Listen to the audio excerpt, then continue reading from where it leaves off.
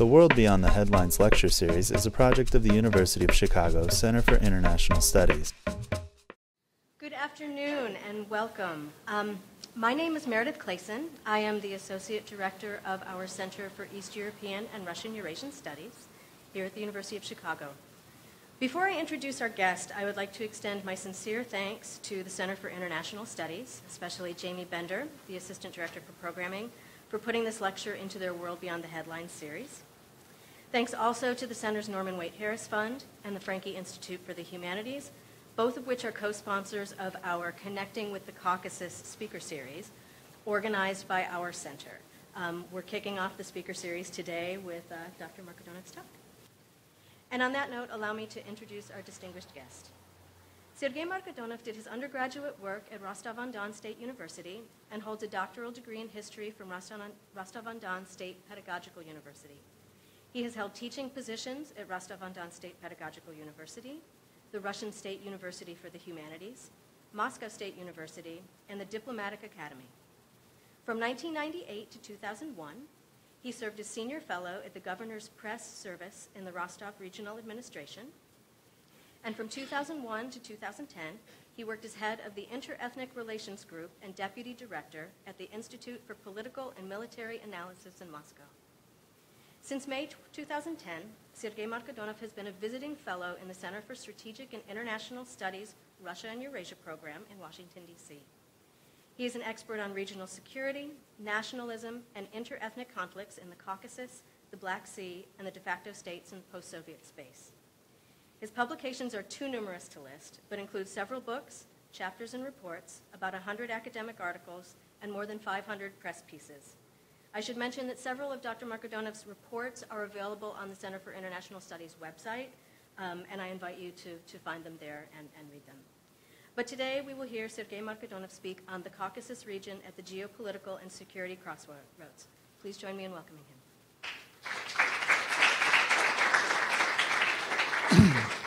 Thank you very much for this brilliant presentation. Now I want to be puffed off. But it's time to make presentation for you. First of all, let me express my gratitude for having me here as a presentator.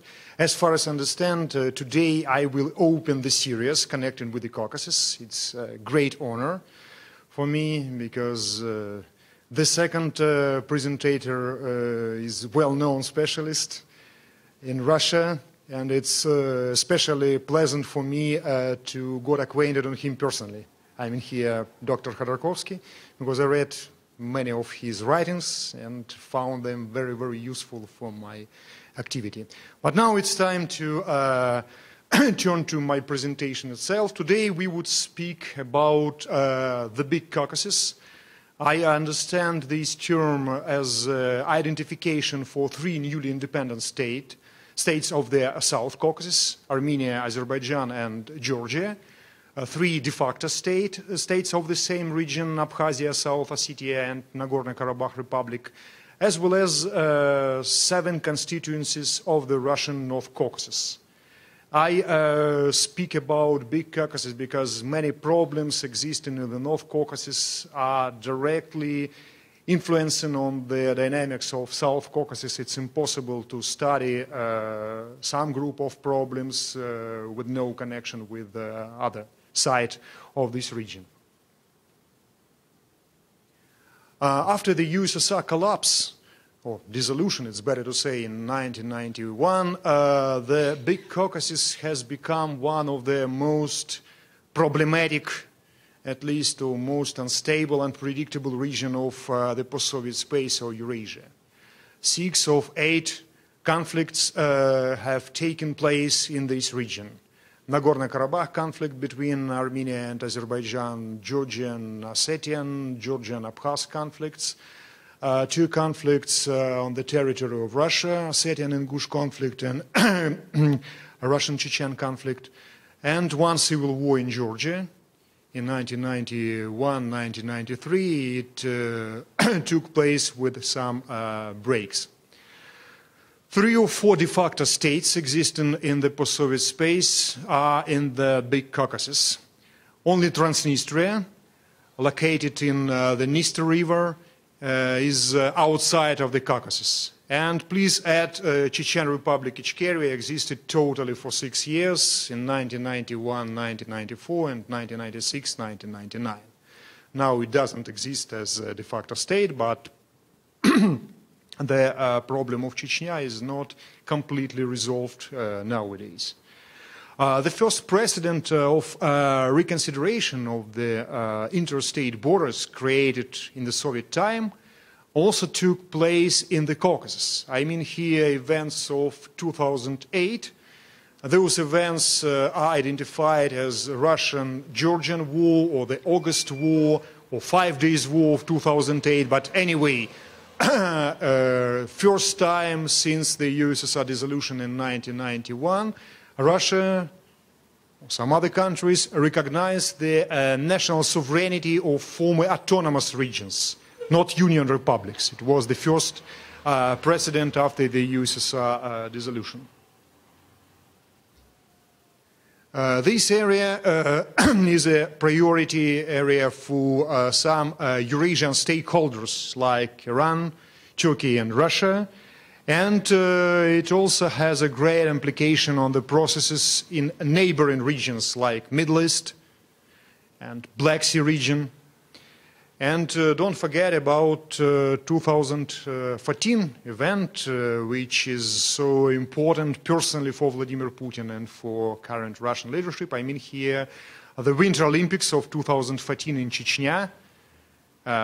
Formally, Sochi now is not a part of North Caucasus Federal District, but historically, politically, it's a part of the Caucasus dynamics. Dynamics between Russia and Georgia, Circassian question, de facto border between Russia and Abkhazia, and so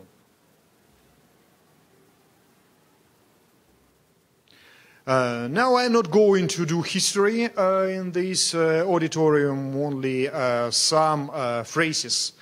Because after the USSR dissolution in 1991, the Caucasus has become a very important region for the international agenda.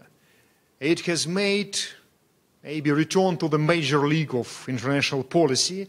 It has made many steps from the peripheral region, to the very important region for the international agenda.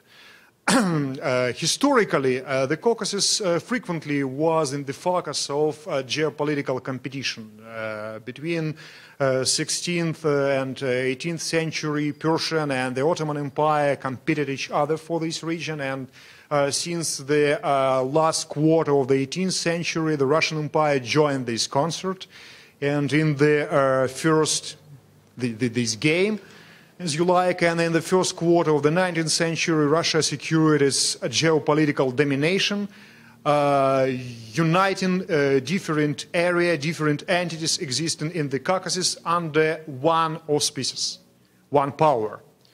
This order existed till 1917, till the collapse of the Russian Empire, when the Caucasus returned again to the major league of the international policy. It was a competitive area between reds, whites, different parts of Russia, newly independent states formed after the Russian Empire collapse, between Germany, Turkey, and 10 countries.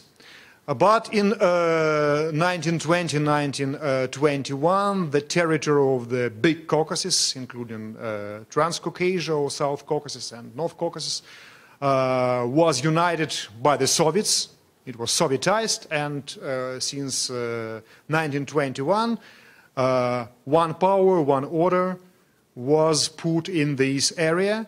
And it was outside of interest of the international witnesses and observers. Maybe some problems were observed, but in the wider context, like human rights violation, political order in the USSR. For example, in the 70s, some American senators initiated to award Zviad Gamsahurdia and Mirab Kostava by a Nobel Prize of Peace, that could not imagine consequences of coming to power of Zviad Gamsahurdia. with his slogan, Georgia for Georgians, and so on. But there was time of illusions, belief that all people who fought against communists are Democrats and were Democrats and so on. But anyway, the region was outside of the international agenda. In 1991, situation changed rapidly because newly independent states were proclaimed. On the contrary, some former autonomous regions proclaimed de facto statehood, being disagreed with the proclamation of national independence. And some international actors demonstrated their interest to this region, economic, geopolitical, multidimensional at last. Let me start my observation of this region with Russia. It's not due to my Russian background or neo-imperialist aspirations or so on. Russia, as well as Azerbaijan, Armenia and Georgia, is also the Caucasus country. You could say Russia is also a Far East country, European country, you would be right, of course. But anyway, Russian territory of the Caucasus, territory of the Russian Caucasus is larger than all territories of newly independent and de facto states. Population of one Russian constituency, Dagestan, is comparable with the population, the whole population of Armenia. It's about 3 million people. It's comparable, plus minus, because all censuses are not so strict in the post-Soviet space. It's necessary to criticize methods and techniques of censuses, but it's another huge question.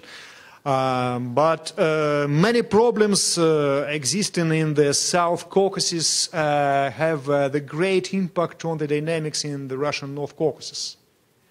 And this situation differs the South Caucasus from other parts of the post-Soviet space, like Kazakhstan, like Central Asia, or Baltic countries. This is why Russian policy in the above-mentioned directions is not so persistent like in the Caucasus.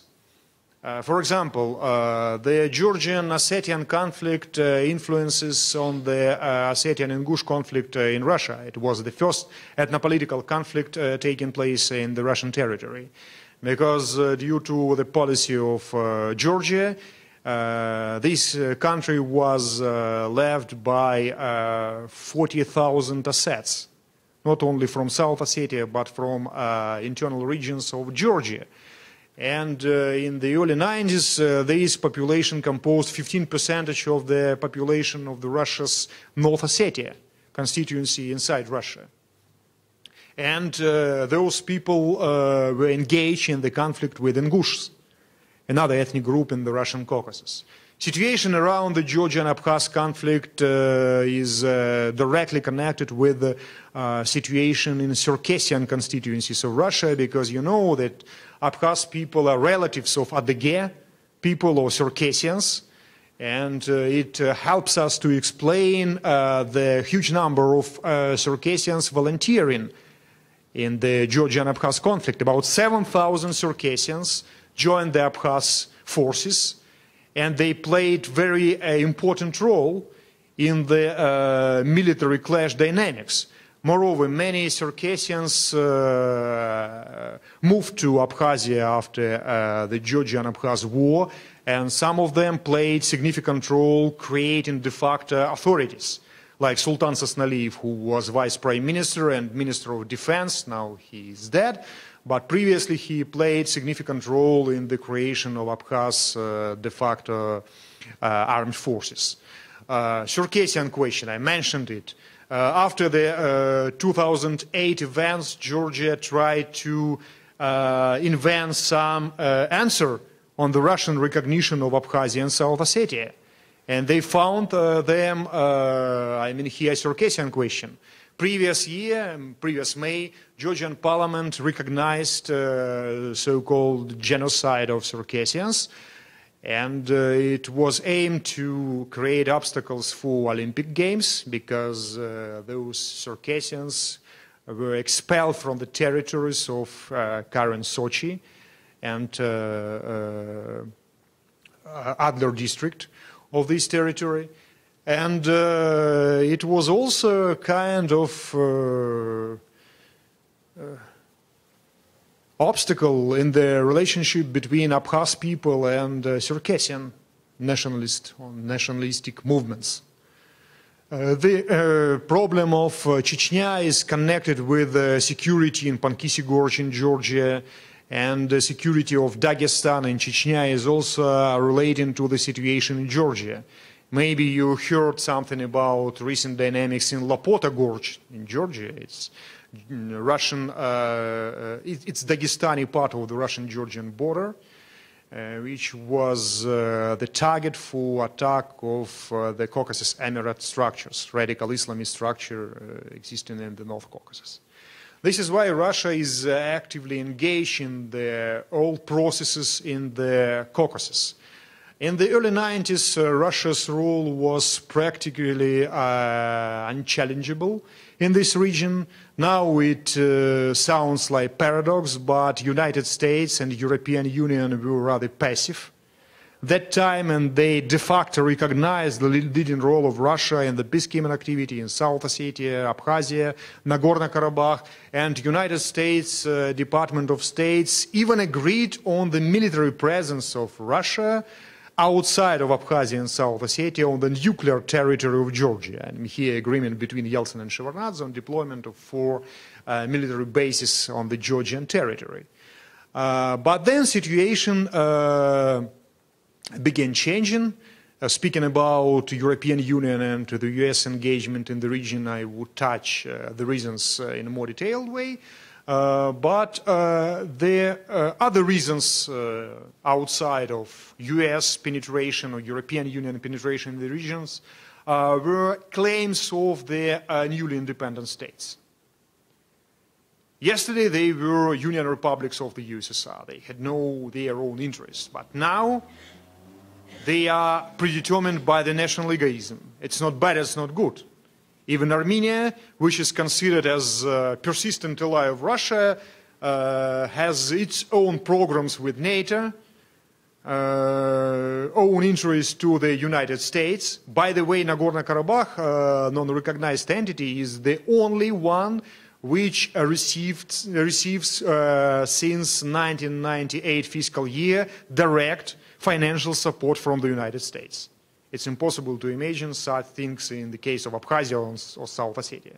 This financial support is not huge, between $10–12 million, but the amount is not a crucial question. The fact of attention and fact of financial support and balancing between interests of Azerbaijan and Armenia. This is why newly independent states were interested to have counterweight, counterbalance to the Russian dominance through some fears, geopolitical complexes and so on. We could criticize them and so on, but it's a reality. The second point is behavior of Russia itself. Yes, Russia was so effective in the freezing of the conflicts, but not in the searching of the resolution. I'm not sure, by the way, that America would be so effective in the resolution, but anyway. Other problem is a concentration of the Russian behavior only on relationship with the official authorities. And no any other projects oriented on modernization or the development. It's kind of very, very conservative or maybe preservation of the situation project, not development. This is why it provoked competitive activity in this area since the end of 90s, early 2000s.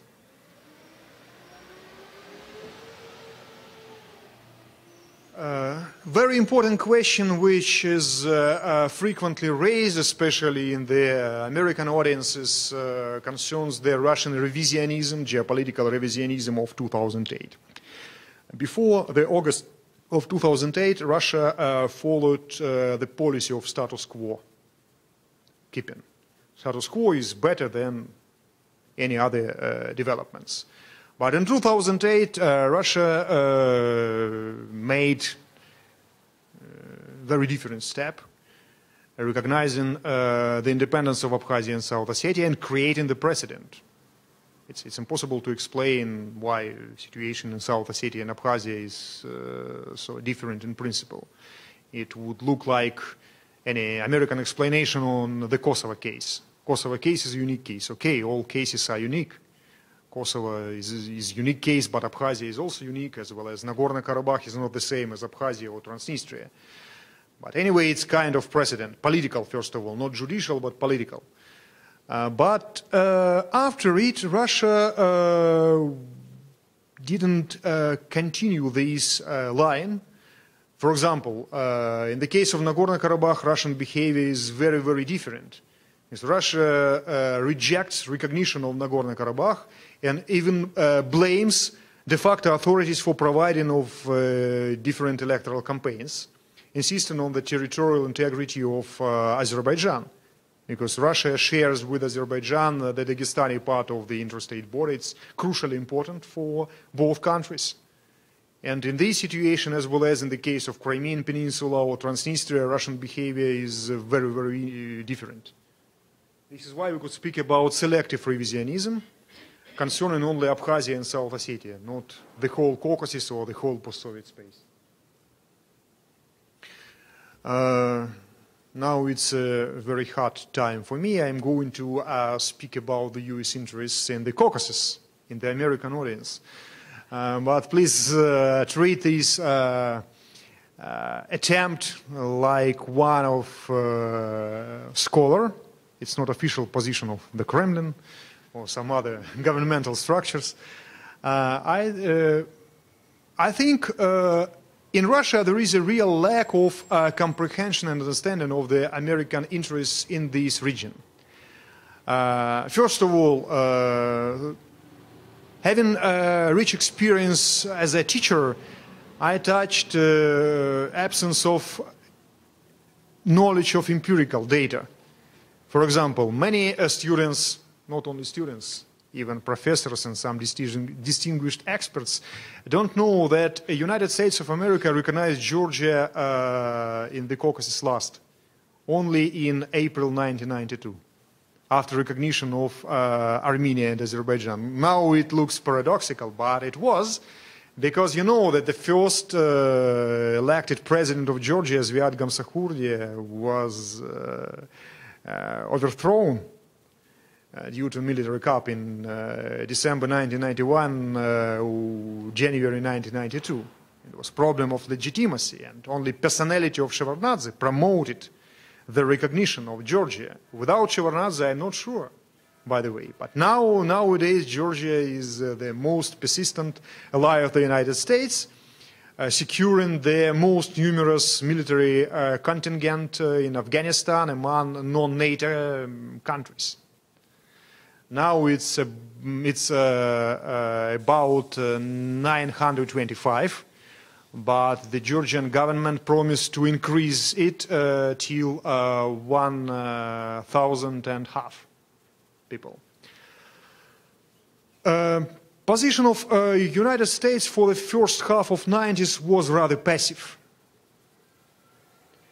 Situation began changing after so-called Azerbaijan Century Contract of 1994. You know that in 1994 Azerbaijan signed a contract with the consortium of Western oil companies, including such American ones like Amoco and some others, which access to the mineral resources of Azerbaijan. It provoked interest to the political situation in the region because Azerbaijan was engaged in the conflict with Nagorno-Karabakh. The attitude of the US before 1994 was determined and dictated in many aspects by Armenian lobby. But after 1994, attitude was more balanced, more nuanced. And then in 1997, the United States supported Guam, integration structure which identified itself like not anti-CIS but alter-CIS organization. And then I mentioned claims of the independent countries of the region to see United States like counterweight to Russia. Russian interest to the region increased dramatically after 9/11 of 2001, and especially after the start of Afghanistan and Iraq operation.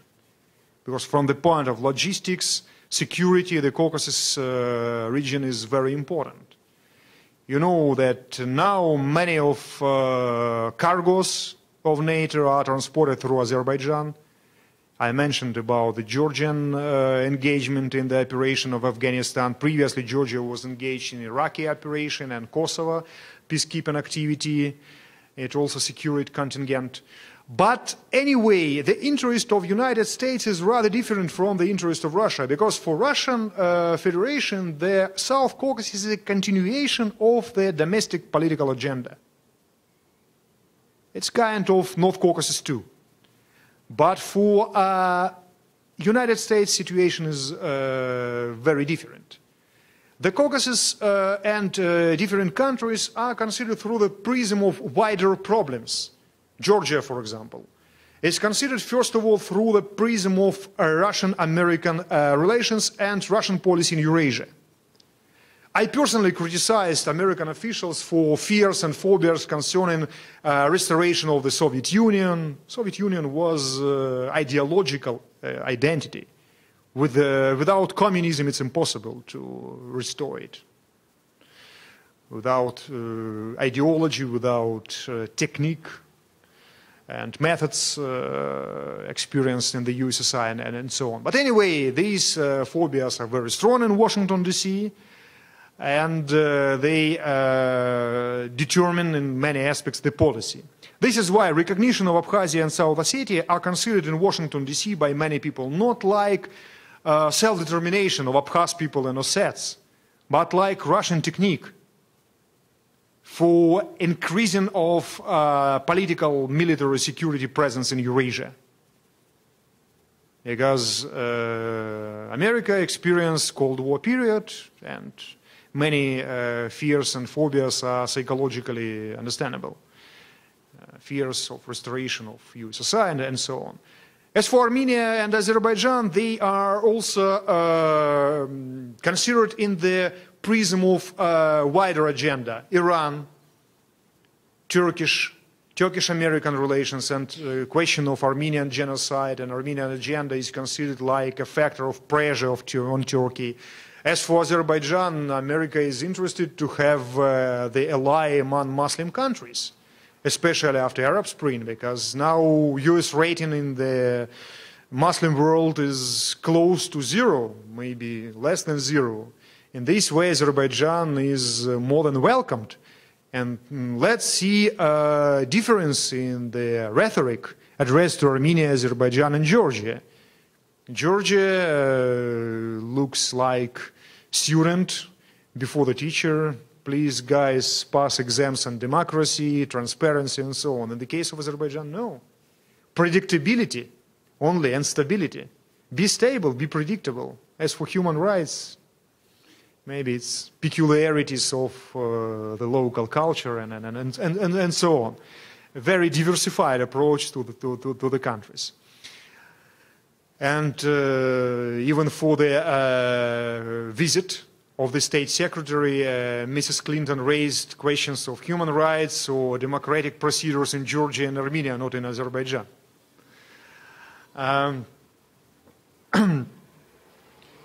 And Afghanistan, also, I mentioned this issue and the Caucasus role, logistics, transportation, and engagement of military contingent. It's so serious. I understand that from the military point of view, Georgian army is not the best in the contemporary world. Okay, but France, Germany, or European Union countries are not ready to deploy their troops because of democratic procedures, by the way. In the case of Georgia, it's easier.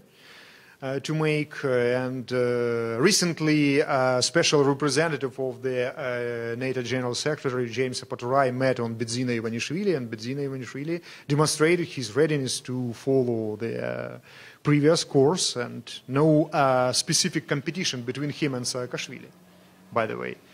You know that advertising a paper on my lecture is supported by the photo between Barack Obama and Mikhail Saakashvili. It was a symbolic photo, by the way, because it demonstrated new nuances in the American approach to Georgia. Under Bush Jr., America identified Georgia with Saakashvili. And support of Saakashvili meant support of Georgia. In the period of Obama presidency, some nuances were changed. Nowadays, Georgia is a light, not Saakashvili. Saakashvili is a candle, but not light itself. And the name, no matter who would deploy Georgian troops in Afghanistan, Ivanishvili, Saakashvili, Usupashvili, or some other guys. The policy to Georgia became, under Obama, more depersonalized, more institutional. Of course, we need to have predictable ally. There are no oil and some other mineral resources in Georgia in comparison with Azerbaijan. Okay, guys, please follow democratic procedures and so on. European Union. In most of issues, European Union does its policy together with the US and NATO. But approach of European Union look like similar to American. And the story of penetration, of engagement of this integration structure looked like American. In the period of 90s, European Union was engaged in the resolution of the problem of power keg of Europe, Balkans first of all. It was the first question. It's interesting that among 15 countries of European community and then of European Union, only some of them opened all separate embassies in all countries of the Caucasus, in Armenia, Azerbaijan and Georgia. They were the Netherlands, United Kingdom, Germany, France. All other countries and European delegation opened their embassies or representations only in Tbilisi. By the way, following the old Russian imperial tradition to deploy all Caucasus structures in Tbilisi, by the way. And only through some waves of enlargement of European Union, this structure increased its interest to the Caucasus, because after the joining, after Bulgaria and Romania joined the European Union, this structure became regional actor in the Black Sea area. But speaking about many similarities in the US, NATO, European Union approach, it's necessary to specially mark differences between them. It would be oversimplification to totally identify the interests of European Union and United States. European Union is concentrated more on political, humanitarian aspects, not on the hard power. This approach has its minuses and pluses. From the first of responsibility, maybe it's minuses, because European Union could propose only brilliant words about peace, about translation of positive experience, like German, France, French relationship after 1945 and so on, but it's not supported by the force, real resources. And this is why European Union position is vulnerable and dependent on the position of United States and NATO. But on another side, it could exclude some oversimplifications and mistakes made by the US, especially in the case of Georgia. And because the United States, since 1993, 1998, formed very, very high expectations among Georgians. And they missed dozens common points existing in the relationship between the US and Russia. like Iran, Afghanistan, Korean problems, and some other points. European Union is more active in Georgia. After 2008 events, the European Union monitoring mission in the conflict zone is the only international structure observing in the region. Yes, they have no access to South Ossetia and Abkhazia due to the Russian position, but anyway, it's the only international structure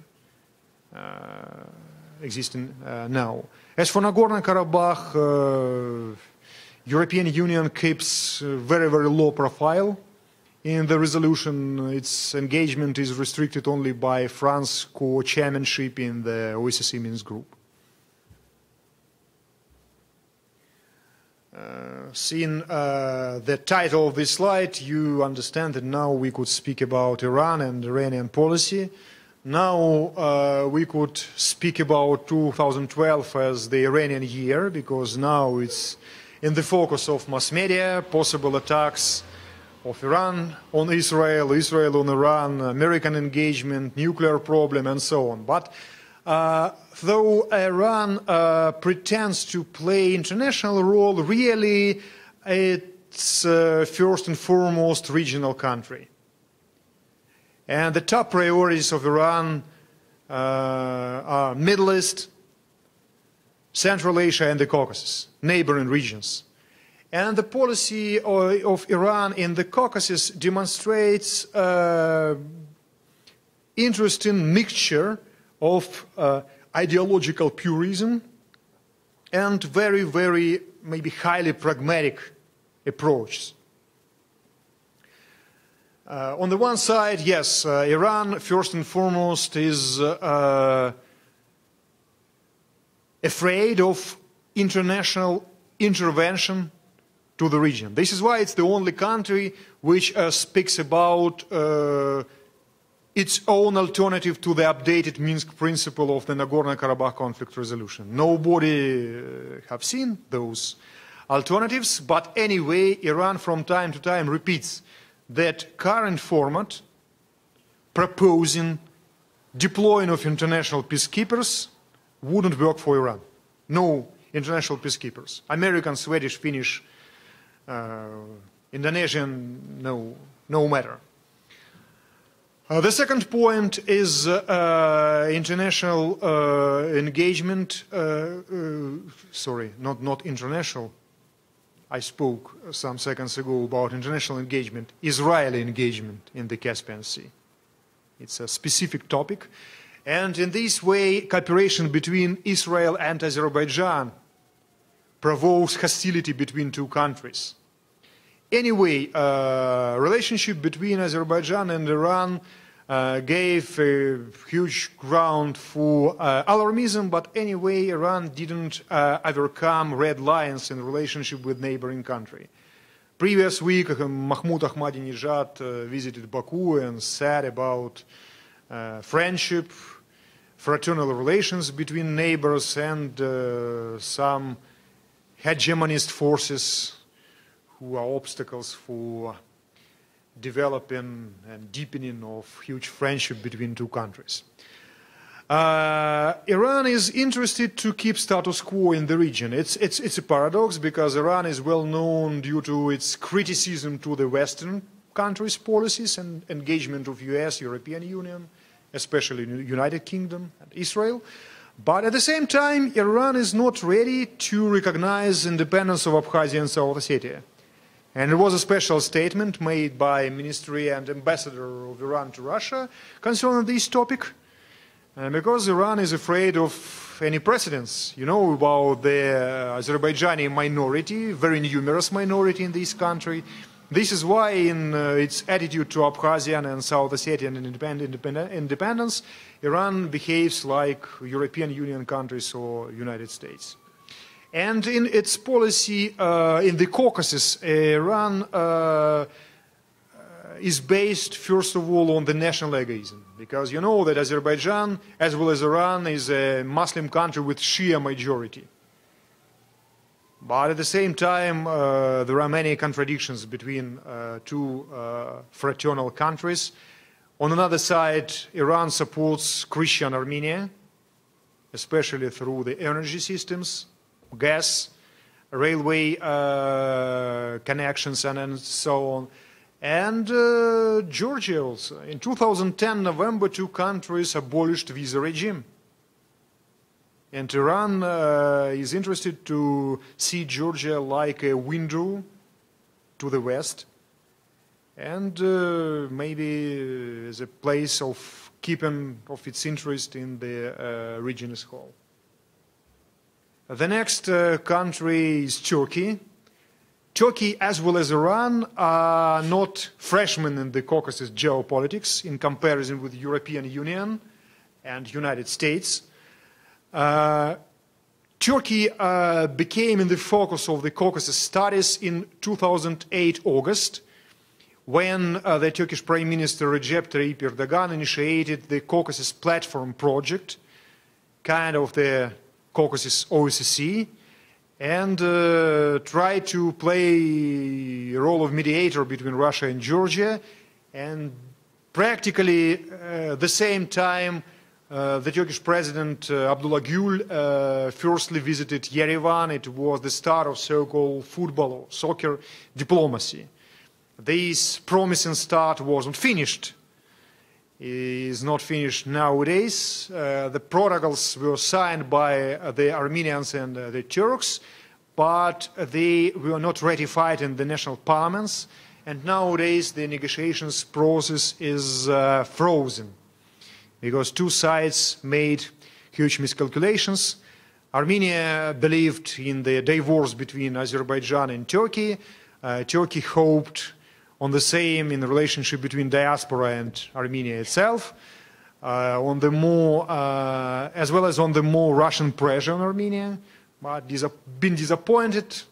Two countries stopped the process of normalization. But at the same time, we have a request on normalization existing beyond the official formats.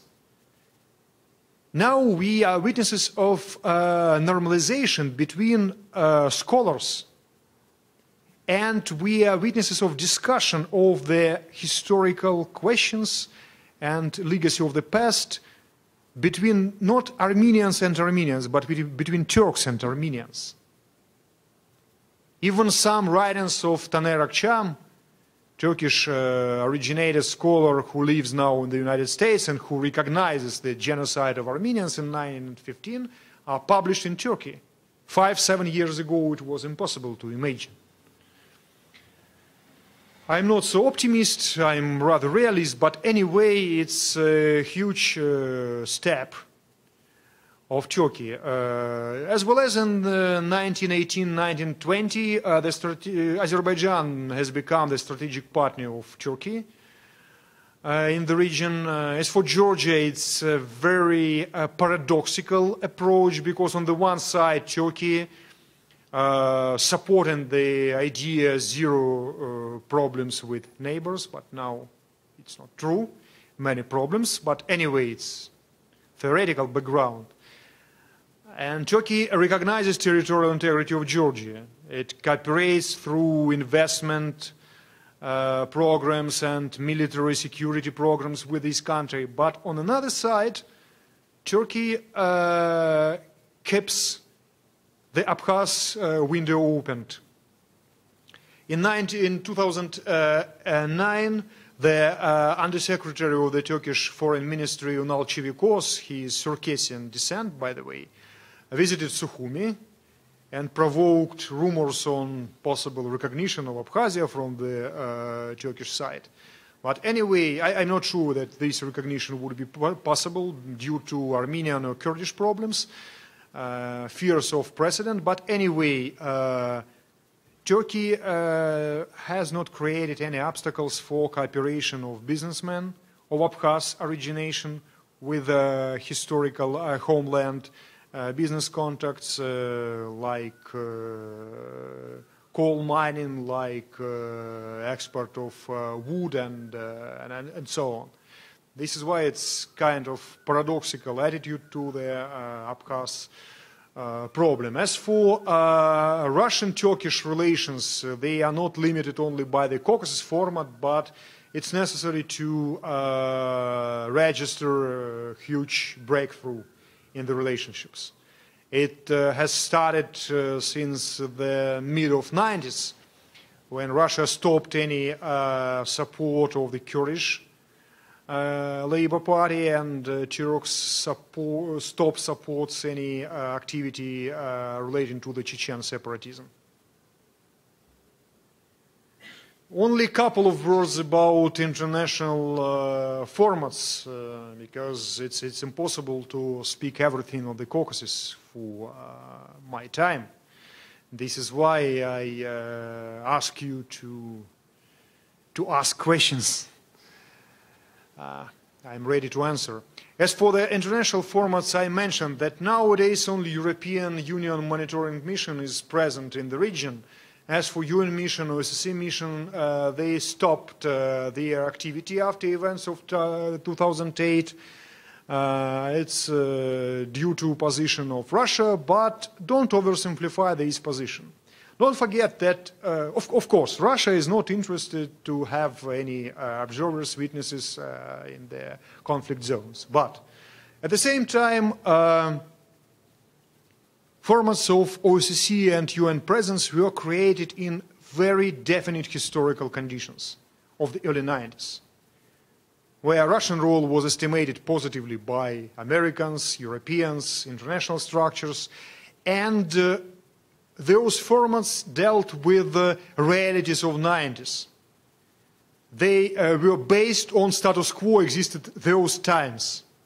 For example, the mandate of OSCE recommends strictly to cooperate with the Joint Control Commission. Where is Joint Control Commission? It's based on Dagomys Agreement on ceasefire of 1992. But Georgia left this agreement in 2008. The same relates to Moscow Agreement of 1994 on Abkhazia, which was basement for the UN mission start. And nowadays, the international presence decreases not only evil will of Russia.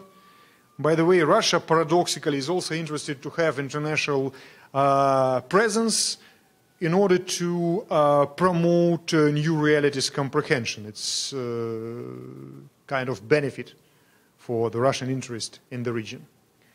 Now let me stop my presentation. I understand I touched only some aspects of very controversial and complicated problem. Only one conflict would take a couple of monographs, or maybe dozens of monographs, like Nagorno-Karabakh or Georgian Abkhaz conflict, or the role of Russia for all of conflicts and separately in different situations. Now I am ready to answer your questions. Please raise your hands and I am ready. Okay, summarizing, I received 3 questions. Rose Revolution and its role for the development of the region, Armenian prospects for recognition of Nagorno-Karabakh, and reshaping of new status quo for the whole region. Of course, you are right, noting that I missed the issue of Rose Revolution of 2003. But I try to concentrate on geopolitical dimension on the region, not on domestic issue. I am not overestimating the role of the United States in the Rose Revolution. It's usual thing in Russia to say this revolution was created by Washingtonsky Obkom party and so on. But sorry, if we would speak about Washingtonsky Obkom party, we would have to recognize the huge popularity of Eduard Shevardnadze and huge stupidity of Georgian people on the streets in 2003. I am not sure in both things. Shevardnadze lost its popularity absolutely. He was discredited through the huge corruption, through the failures in resolution of the conflicts in Abkhazia and South Ossetia. In 2004, I met first time on Nino Burzhanadze. That time she was the chairman of the Georgian parliament. And I asked her about the first year of the revolution, after revolution consequences, basic results. And her answer was very curious for me personally. He especially mentioned the better conditions for the Georgian soldiers. Our soldiers have good food, she said, and good shoes. She didn't mention any kind of human rights or democracy and so on. Soldiers, security, and so on. Georgia under Shevardnadze, especially after the last year of Shevardnadze, was perceived by many inside and outside of Georgia as a failing or failed state. And in 2003, Georgia requested not democracy, but the statehood. Strong man, strong hand, and this is why it helps us to explain why Saakashvili looks like Putin in many of his steps. Rhetoric, behavior, extreme populism, and so on. Because it was a request of the society. We suffered from the lack of the statehood, a lack of predictability. Please, give us.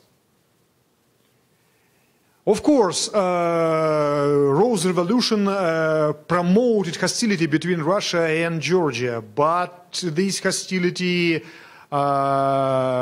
was not discovered by Saakashvili. It goes back to the earlier period. Rose Revolution promoted greatly this hostility.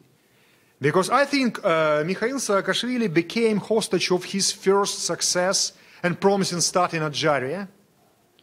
He perceived it like the first step of assembling of Georgia, but he missed principal differences between Adjarea on the one side and South Ossetia and Abkhazia on the other one, because Adjarian case was not ethnopolitical.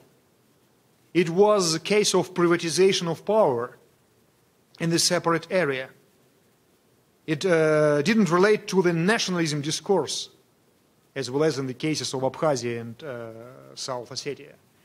And starting his unfreezing of the conflict in South Ossetia, Saakashvili miscalculated interests of Russia and connections between Russian domestic agenda and crisis in South Ossetia.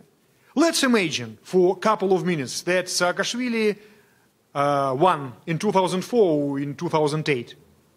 Russia would receive in this situation couple of dozens of thousands refugees, 20 or even 10,000 refugees. And the North Ossetian and Ingush conflict is not resolved.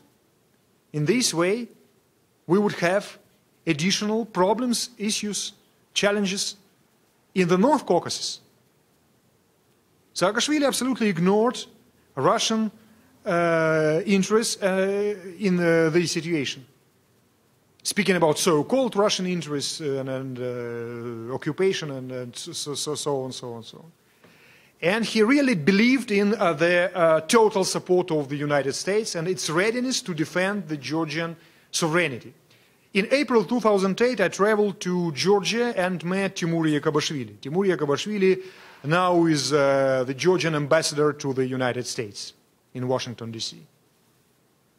That time he was recently appointed minister. Previously he was political analyst as well as me. And we talked about South Ossetia. It was in April 2008, some months before the hot August. And he told me, Sergey, don't worry, it would be kind of Serbian Krajina of 1995. My answer was the following: Timuri, feel the difference between Serbia and Russia. Weight of Serbia and Russia, little bit different categories. But they really believe that the states would behave themselves like in the case of Balkans. And Russia would be kind of the second Serbia in Eurasia. As a result, miscalculations. But anyway, concluding, I am not overestimating the results of the Rose Revolution. They become one step in the chain of the developments. Let's see on Georgia now. because it was the first serious defeat of Saakashvili after the Rose Revolution, but I'm not ready to bury him politically. Now he specially shares responsibility with the Georgian dream. It could be a very paradoxical situation. In Georgia, there would be soon two parties of powers, two ruling parties and no opposition. Because one party would support the prime minister and the other one president. Now Saakashvili is the president. And he has huge prerogatives according to the current constitution. It's necessary to survive presidential elections and introduction of constitutional reforms. Now it's not the end of the history, it's only the first step. And it would be more complicated for Ivanishvili to say something as he was opposition leader. Because you are not opponent of the power, you are part of the power. Very important part of this power, please. Be responsible. The question of recognition. First of all, we need to find some stages in the Nagorno-Karabakh movement. Very different stages. Since 1988 till 1991 September, Armenia tried to support the Nagorno-Karabakh movement and idea of Miatsum, unification of two Armenian entities. You know about the decree of the Supreme Soviet of Armenia and some other acts supporting this idea. But when Armenian leaders began understanding that USSR is a living corpse after events of August 1991, they really understood that this approach would be very problematic for international recognition of Armenia. This is why another approach replaced previous one, self-determination of two different Armenian projects, Nagorno-Karabakh and Armenia itself. And nowadays Armenia is not ready to recognize Nagorno-Karabakh for very, very simple reasons. It's not Russia, it's not even Serbia. This is why this reconsideration of status quo is very problematic and could be used by the opponents of Armenia for the strengthening of its isolation. It's very, very simple, by the way. Maybe many Armenians, including officials, could support Russian decision of 2008, taking into account controversial relationship between Armenia and Georgia. But Armenia now have only two open borders, Georgian and Iranian. Two of them are very vulnerable and problematic. And 75% of Armenian export and import goes through the Georgian border. No other questions, no other answers. And the question of unfreezing of the conflicts. I think that, first of all, you are absolutely right. Now we are not, we don't need to speak about frozen conflicts.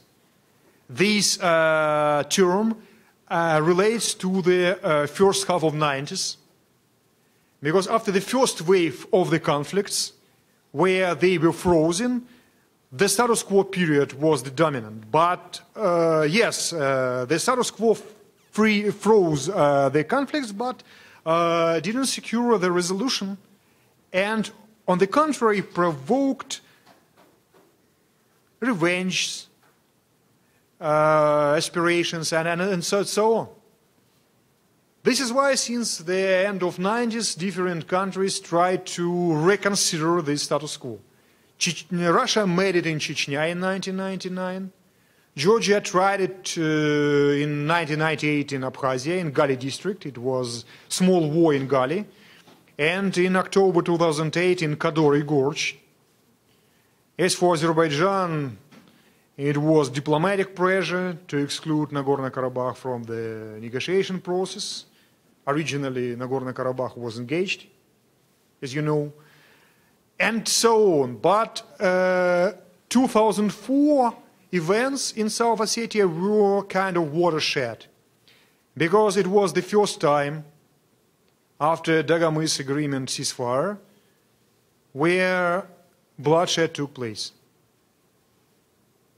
I think events of 2004 are more important than events of 2008, because the start was done in 2004, when and where Georgia firstly violated agreements on ceasefire.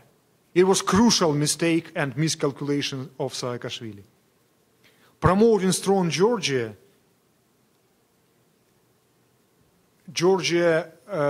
prosperous Georgia, or paying pensions to its citizens, Saakashvili could make more successes. And Russia, by the way, was ready to this development scenario. I think the crucial mistake of the West was done not in Georgia, not in any Caucasus area, but in Transnistria in 2003. The failure of so-called Dmitry Kazakh plan influenced on the hostility between the West and Russia more than Georgian Revolution. Georgian Revolution and other events, consequent events, were only consequence of this fact. In 2003, Vladimir Putin wanted to play a role of peacekeeper. He was really interested in unified Moldova, unified Georgia, and so on. But the West, being afraid of Russian dominance, imperialism, and so on, made a great mistake, promoting anti-Westernism and strengthening anti-Westernism sentiments in Russia. As for the prospects, now we are witnesses of reshaping of new status quo. I told about partially recognized entities, its new reality, not existing before 2008, about more active engagement of United States, European Union, and the neighboring countries. But I am not so pessimist because many interests are crossing each other.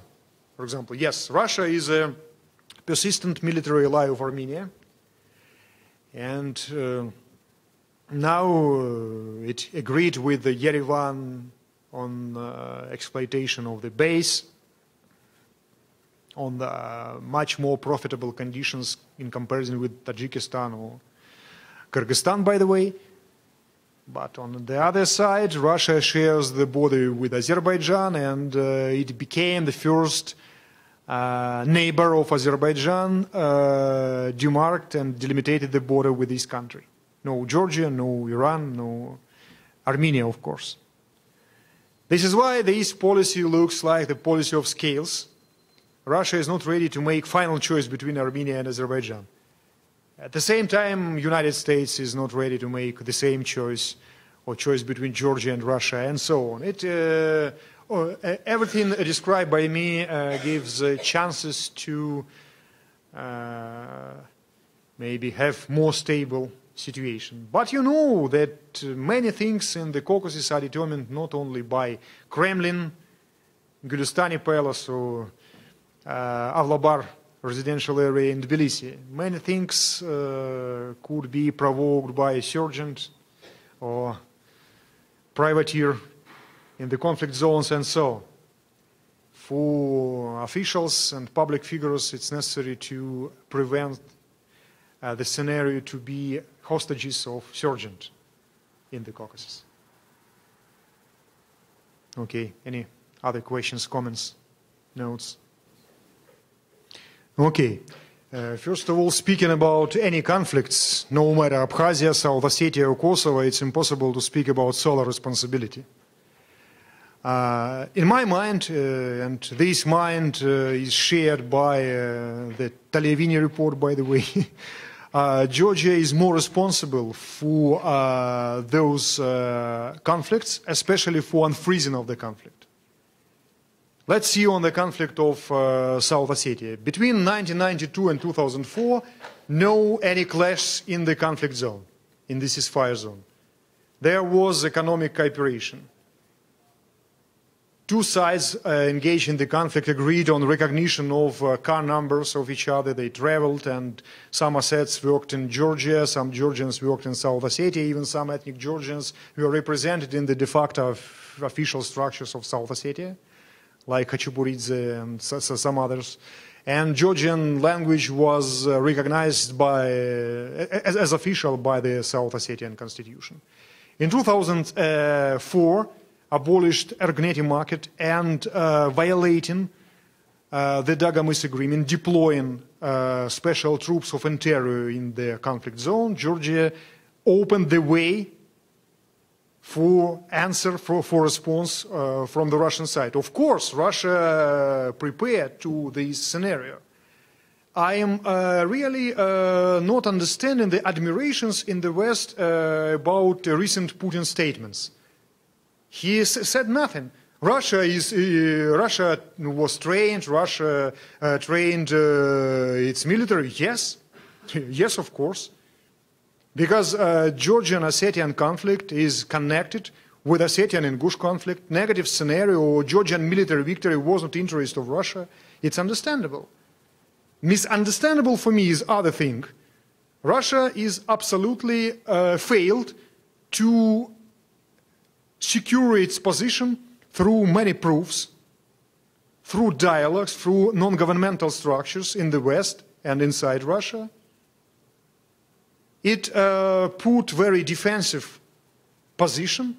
We are right, and no matter. It was a very destructive position, by the way. Of course, Russian special services trained South Ossetian colleagues, and many of ethnic Russians were engaged, especially after 2004, in the de facto authorities, of course. But my Russian colleagues could use another arguments, like financial support of the NATO and US for equipment and training of the Georgian troops. You know the program Equip and Train, launched in 2004 for Pankisi Gorge. United States gave money for preparation of anti-terrorist structures in Kadori Gorge for a special operation against Islamist group in the Pankisi Gorge, not Kadori Gorge, Pankisi Gorge. Okay, but those guys were engaged in the unfreezing of conflicts in 2004. South Ossetia was recognized by Tbilisi, not by United States, by Russia, by Tbilisi as a site of the conflict, not like terrorist structure and so on. OSCE recognized South Ossetia as a site of the conflict and subject of negotiations. But since 2004, Saakashvili persistently rejected any negotiations, originally decreased number of them, but in 2007 only one meeting in the framework of Joint Control Commission took place. Only one meeting. Instead of it, he proposed Dmitry Sanakoyev as so-called alternative Ossetian president. Okay, but his headquarters was located in the Georgian village, not South Ossetian. He had no support from the Ossetian side, and he left South Ossetia due to accusation in corruption in South Ossetia. He has not any troops. He was not described as a side of the conflict due to legislative documents. All documents exist in that times. This is why, sharing responsibility, I see that Russia made some mistakes, first of all, formally judicially recognizing Abkhazia and South Ossetia, creating precedent, and violating the administrative or de facto state border between South Ossetia and Georgia in August of 2008. Their response was not so adequate, in my mind. But originally in 2004, the initiative was on the Georgian side. But it's my personal opinion. 2008, yes. It was done after 2006 event. In 2006, introducing the troops of the Ministry of Interior, Georgia violated Moscow Agreement after Dagamys Agreement. Yes, Russia then was engaged in this violation. You are absolutely right. Deploying the railway forces, they were not peacekeepers. They were not described in the Moscow Agreement mentioned, Russia also joined the violation of status quo. Yes, of course. And I mentioned this fact many times. Yes? The same situation deals with equipment supplies to de facto states. But all those steps were done as a response. Maybe response was not adequate, but the ground for response was. By the way, a couple of years ago, many observers quoted WikiLeaks cables. First of all, reports or cables of theft, Ambassador theft. But, theft, describing the situation of the 8th of August, didn't mention about the Russian presence, military presence, or military provocations in South Ossetia. He describes only maybe South Ossetian provocations in the absence of empirical data proving the Russian engagement. He describes in detailed way this. We heard something from the Georgian friends, but we have no proofs of it. Maybe some kinds of South Ossetian engagement. And last no least point. Okay, let's agree, I'm ready to agree that Russian engagement was very important, maybe crucially important for those conflicts. But anyway, it doesn't mean that people of Abkhaz and Ossetian background on the territories are ready to be integrated to Georgia. They are more radical, by the way, the Russians. And the Russian position to South Ossetia and Abkhazia was not permanent. Don't forget that Russia in 1996 joined Georgia organizing blockade of Abkhazia.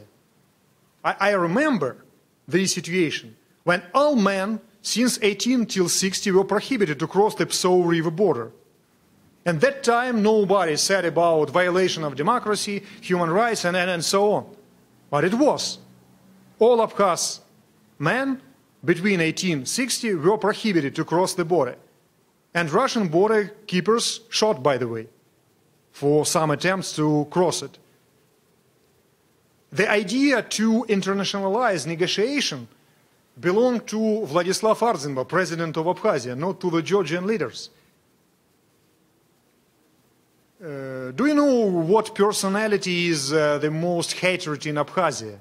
Evgeny Primakov, Russian Minister of the Foreign Affairs, who promoted the project of a common state between Abkhazia and Georgia, who forced Vladislav Arzenba, president of Abkhazia, to travel to Tbilisi to sign a document on the common state and so on, so on.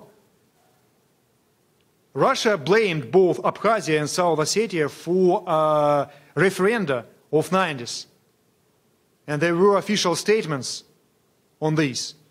By the way, North Ossetia recognized independence of South Ossetia in 1992, but when Putin came to power, you know that he corrected the regional legislation of Russian constituencies.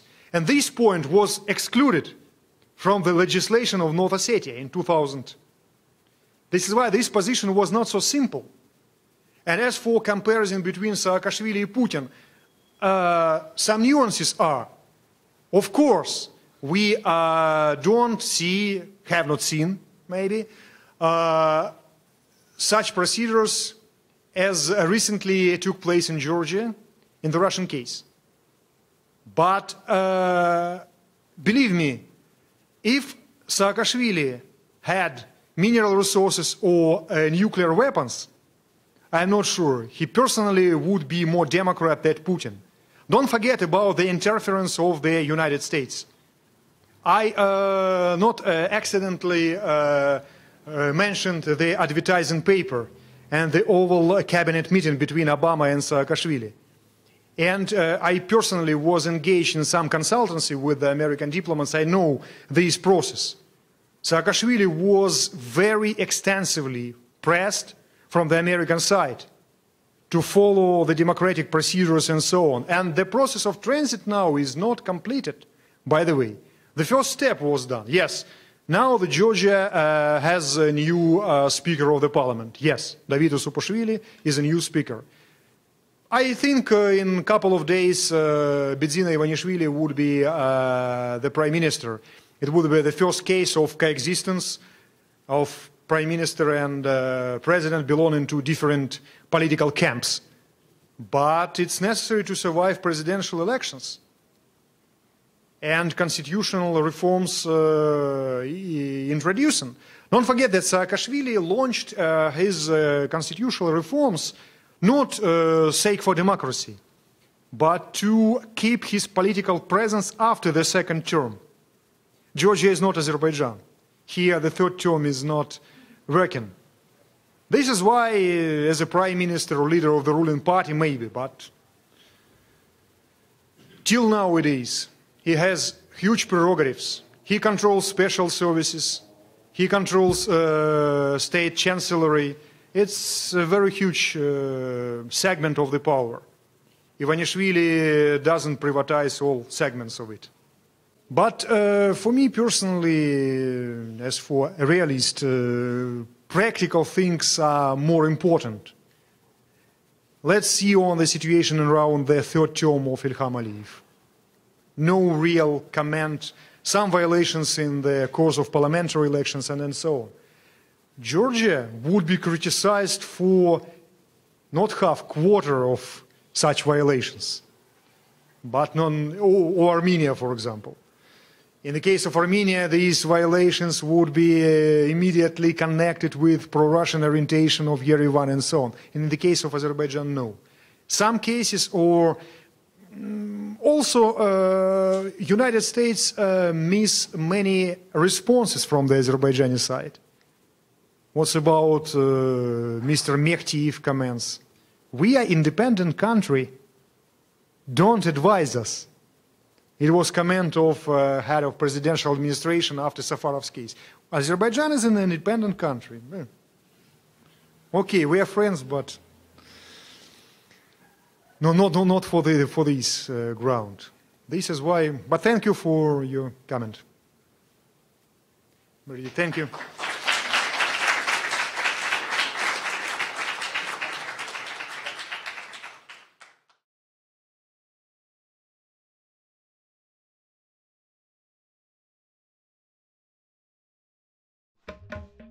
The World Beyond the Headlines lecture series is a project of the University of Chicago Center for International Studies. Our nationally recognized programming is made possible with support from the Norman Waite Harris Memorial Fund. Download recordings of other events and learn more about the World Beyond the Headlines series at the Center for International Studies website, cis.uchicago.edu.